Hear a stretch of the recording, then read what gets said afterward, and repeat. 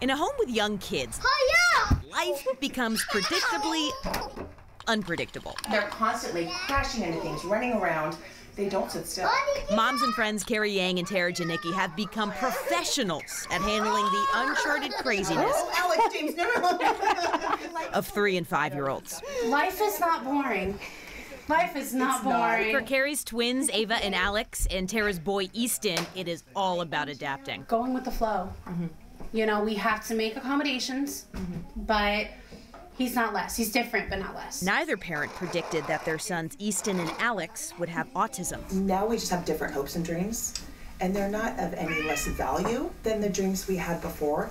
They just change. Dreams like succeeding in their special education classrooms, Easton in Ording and Alex in Federal Way, which is where both moms noticed could use a little help. I noticed the classroom had nothing.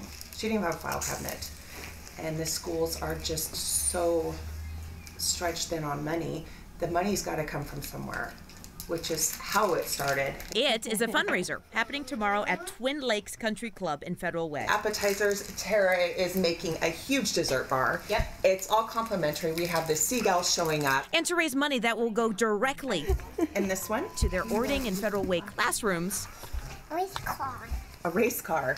The art of their kids and their classmates will be auctioned off. Which is going to go for communication devices for nonverbal children, any other material things that really need to support these special needs kids. His laugh is everything. I know. Isn't it amazing?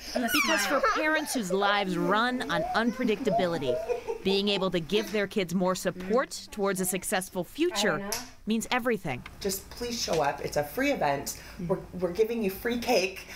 We just want these kids to feel supported. In Federal Way, Vanessa Misciagna, King 5 News. The event starts at 2 p.m. tomorrow at Twin Lakes Golf and Country Club in Federal Way.